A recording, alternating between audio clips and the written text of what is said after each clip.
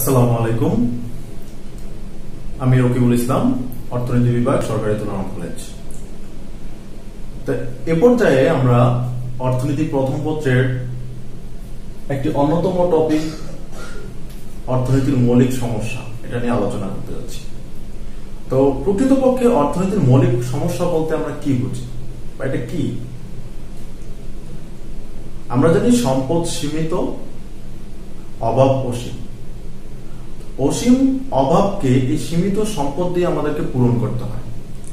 অধ্যাপক P.A. স্যামুয়েলসনের মতে মৌলিক সমস্যা তিনটি।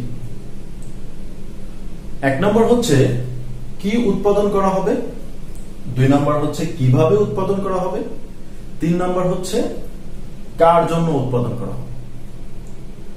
তো কি উৎপাদন করা হবে, এই সমস্যাটা কি?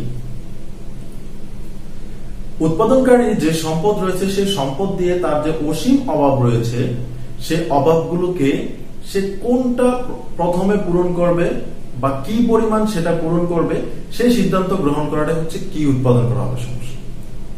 তো এগুলার চিত্র ব্যাখ্যা রয়েছে, আমরা চিত্রগুলো এঁকে দেখব।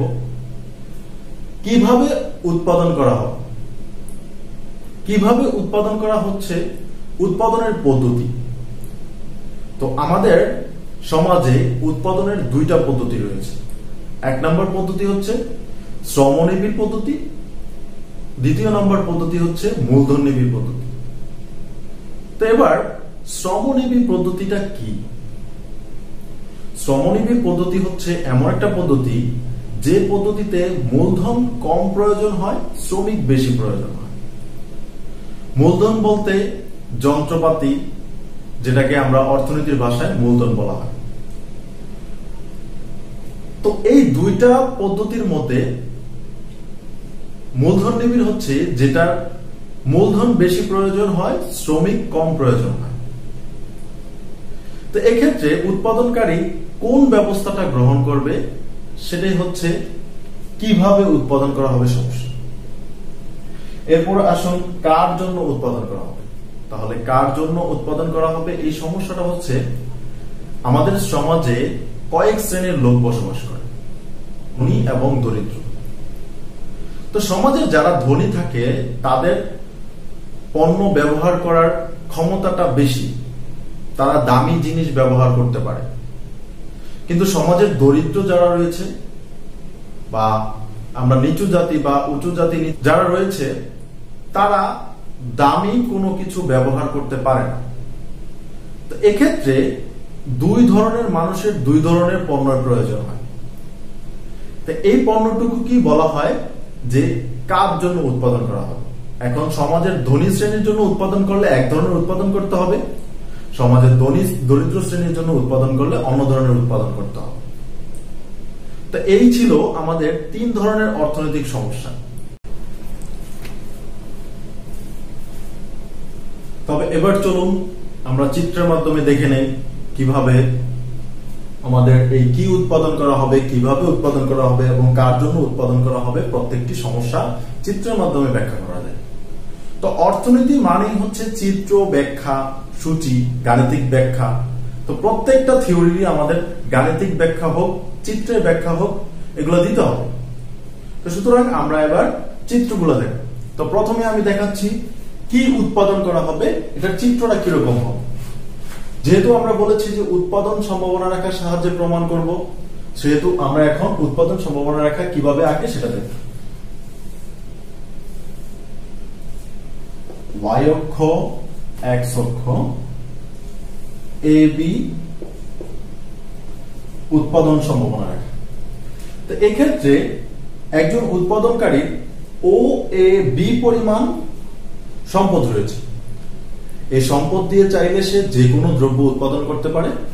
এখন তার প্রয়োজন অনুযায়ী সে দ্রব্য উৎপাদন করবে। তো ধরুন আমি এখানে দিলাম হচ্ছে বস্ত্র শিল্প, এখানে দিলাম হচ্ছে কৃষি দ্রব্য।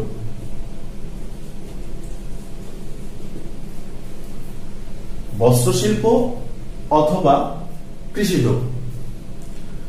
তো এবার সে চাইলে কৃষিদ্রব্য উৎপাদন করতে পারে, চাইলে বস্ত্র শিল্প অথবা শিল্পদ্রব্য উৎপাদন করতে পারে। তো কৃষিদ্রব্য যদি উৎপাদন করে তাহলে সে তার সম্পূর্ণ সম্পদ দিয়ে OB পরিমাণ কৃষিদ্রব্য উৎপাদন করতে পারে, আবার সে চাইলে OA পরিমাণ শিল্পদ্রব্য উৎপাদন করতে পারে। এক্ষেত্রে আবার সে চাইলে দুই ধরনের দ্রব্য উৎপাদন করতে পারে, সেটা হচ্ছে যদি সে যে কোনো বিন্দুতে উৎপাদন করে, A বিন্দু B বিন্দু, y1 y2 x1 x2। এক্ষেত্রে A বিন্দুতে যদি সে উৎপাদন করে তাহলে সে y1 পর্যন্ত শিল্পদ্রব্য উৎপাদন করে ও x1 পর্যন্ত কৃষিদ্রব্য উৎপাদন করে। আবার যদি সে B বিন্দুতে উৎপাদন করে তাহলে সে y2 পরিমাণ শিল্পদ্রব্য এবং x2 পরিমাণ কৃষিদ্রব্য উৎপাদন করে। তাহলে এই যে সিদ্ধান্ত গ্রহণ করা, তার দেশে যদি কৃষিদ্রব্যের চাহিদা বেশি থাকে তাহলে সে কৃষিদ্রব্য উৎপাদন করবে, তার দেশে যদি বস্ত্র শিল্পের অথবা শিল্পদ্রব্যের চাহিদা বেশি থাকে তাহলে সে শিল্পদ্রব্য উৎপাদন করবে। এই সিদ্ধান্ত গ্রহণ করে হচ্ছে কি উৎপাদন করা হবে সমস্যা। এবার আমরা আলোচনা করতে যাচ্ছি কিভাবে উৎপাদন করা হবে। কিভাবে উৎপাদন করা হবে এই সমস্যাটা নিয়ে আলোচনা করার আগে আমাদেরকে জানতে হবে যে উৎপাদন পদ্ধতি কয়টি। অর্থনীতিতে উৎপাদন পদ্ধতি দুইটি, একটি হচ্ছে মূলধন নিবিড় উৎপাদন, আরেকটি হচ্ছে শ্রমনিবিড় উৎপাদন। তাহলে এই উৎপাদনটা আমাদের এই সমস্যাটা আলোচনা করার জন্য আমাদেরকে সম উৎপাদন সম্ভাবনা রেখা সম্পর্কে জানতে হবে। সম উৎপাদন সম্ভাবনা রেখা হচ্ছে এমন একটি রেখা যে রেখার প্রতিটি বিন্দুতে সমান উৎপাদন নির্দেশ করে। তো চলুন এবার আমরা চিত্রের মাধ্যমে কিভাবে দেখানো যায়।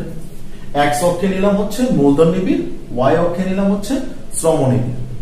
তো এক্ষেত্রে সম উৎপাদন সম্ভাবনা রেখা হচ্ছে এইরকম, উৎপাদন সম্ভাবনা রেখার বিপরীত। তো এক্ষেত্রে প্রতিটি বিন্দুতে আমরা দুইটা বিন্দু নিলাম, এ বিন্দু এবং বি বিন্দু। এ বিন্দুতে যে উৎপাদন হবে বি বিন্দুতেও সেই পরিমাণ উৎপাদন হবে। তো এ বিন্দুতে হলে y1 x1, বি বিন্দুতে হলে y2 x2।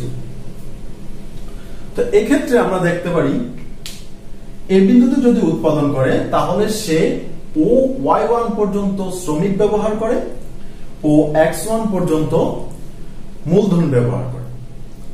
তাহলে বোঝানো যায় যে এখানে শ্রমিক বেশি ব্যবহৃত হচ্ছে, মূলধন কম ব্যবহৃত হচ্ছে। তাহলে এটাকে ধরা যায় শ্রমনিবিড়।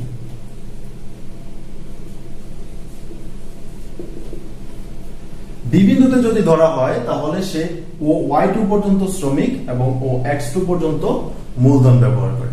তাহলে এটাকে বলা যায় মূলধন নিবিড়।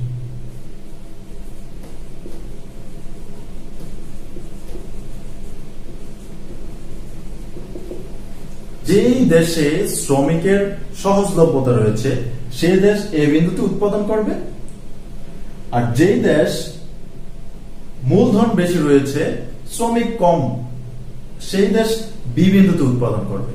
যেমন আমাদের বাংলাদেশের কথাই চিন্তা করা যায়, বাংলাদেশে শ্রমিক অনেক সস্তা অন্যান্য দেশের তুলনায়। এই জন্য আমাদের দেশে কোনো কাজ মেশিনের বেশি না করিয়ে মানুষ দ্বারা বেশি করানো হয়, শ্রমিক দ্বারা। এটা কি বলা হয় শ্রমনিবিড়।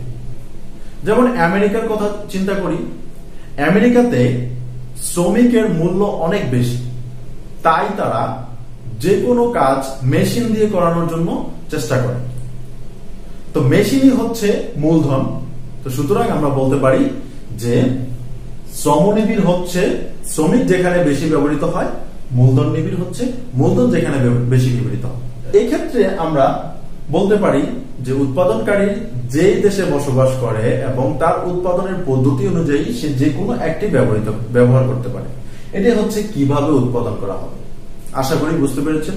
তো এবার আমরা দেখব হচ্ছে কার জন্য উৎপাদন করা হবে। তো কার জন্য উৎপাদন করা হবে বলতে আমাদের সমাজে দুই শ্রেণীর মানুষ বসবাস করে। এক নম্বর হচ্ছে ধনী শ্রেণী আরেক নাম্বার হচ্ছে দরিদ্র শ্রেণী। তো ধনী শ্রেণী আমি নিয়েছি ওয়াই অক্ষে এবং দরিদ্র শ্রেণী নিয়েছি এক্স অক্ষে। তাহলে এই দুই অক্ষের মধ্যে কি পরিবর্তনটা আমি একটু বোঝানোর চেষ্টা করি আমাদের সামাজিক প্রেক্ষাপটে। আমাদের সমাজে যারা অনেক বেশি টাকা ইনকাম করে তাদেরকে ধনী বলা হয়, যারা মোটামুটি কম টাকা ইনকাম করে তাদেরকে বলা হয় দরিদ্র শ্রেণী। জীবনযাত্রার মান যাদের উন্নত তাদেরকে বলা হয় ধনী শ্রেণী, জীবনযাত্রার মান যাদের নিম্ন তাদেরকে বলা হয় দরিদ্র শ্রেণী। এক্ষেত্রে দরিদ্র শ্রেণী যে পণ্য ব্যবহার করে, ধনী শ্রেণী সে পণ্য একটু বেশি দামে ব্যবহার করে। তো এক্ষেত্রে একজন উৎপাদনকারী যদি উৎপাদন করে তাহলে তাকে চিন্তা করতে হবে যে সে কি ধনী শ্রেণীর জন্য উৎপাদন করছে নাকি দরিদ্র শ্রেণীর জন্য উৎপাদন করছে। তাহলে এই সমস্যাটাই হচ্ছে কার জন্য উৎপাদন করা হবে সমস্যা। তাহলে এটা আমরা প্রমাণ করব হচ্ছে উৎপাদন সম্ভাবনা রেখার সাহায্যে। তাহলে এ বি একটি উৎপাদন সম্ভাবনা রেখা। একজন উৎপাদনকারী ও এ বি পর্যন্ত সম্পদ রয়েছে। এক্ষেত্রে এ বিন্দুতে উৎপাদন করলে y1 x1, বি বিন্দুতে উৎপাদন করলে y2 x2। তাহলে দেখুন, যদি সে তার সম্পদকে এ বিন্দুতে উৎপাদন করে তাহলে সে ও y1 পর্যন্ত ধনী শ্রেণীর জন্য উৎপাদন করে ও x1 পর্যন্ত দরিদ্র শ্রেণীর জন্য উৎপাদন করে। আবার বি বিন্দুতে উৎপাদন করলে সে ও y2 পরিমাণ ধনী শ্রেণীর জন্য ও x2 পরিমাণ দরিদ্র শ্রেণীর জন্য উৎপাদন করে। যে উৎপাদন করবে তার দেশ যদি দরিদ্র হয় তাহলে সে বি বিন্দুতে উৎপাদন করবে, আর যদি তার দেশ ধনী শ্রেণীর লোক বসবাস করে বেশি তাহলে সে এ বিন্দুতে উৎপাদন করে। অথবা এটাকে এভাবেও বলা যায়, যদি তার দেশে বা তার অঞ্চলে ধনী শ্রেণীর পণ্যের চাহিদা বেশি থাকে তাহলে সে ধনী শ্রেণীর পণ্য উৎপাদন করবে বেশি, দরিদ্র শ্রেণীটা কম করবে। আবার দরিদ্র শ্রেণীর অঞ্চলে যদি কেউ বসবাস করে তাহলে সে দরিদ্র শ্রেণীর পণ্য বেশি উৎপাদন করবে। আশা করি বুঝতে পেরেছেন। এ পর্যায়ে আমাদের কি উৎপাদন করা হবে, কিভাবে উৎপাদন করা হবে, কার জন্য উৎপাদন করা হবে, প্রত্যেকটি চিত্র সহকারে আমরা বুঝতে পেরেছি। আশা করি আপনারা বিশ্লেষণগুলো লিখতে পারবেন। তো এর পরবর্তী টিউটোরিয়ালে আমরা অর্থ ব্যবস্থা নিয়ে আলোচনা করব। তো আশা করি সবাই ভালো আছেন এবং সুস্থ আছেন। যদি আমার এই ভিডিওগুলো ভালো লেগে থাকে তাহলে আপনারা আমার চ্যানেলটি সাবস্ক্রাইব করে দিন এবং পরবর্তী আপডেটের জন্য বেল আইকনটি চেপে দিন।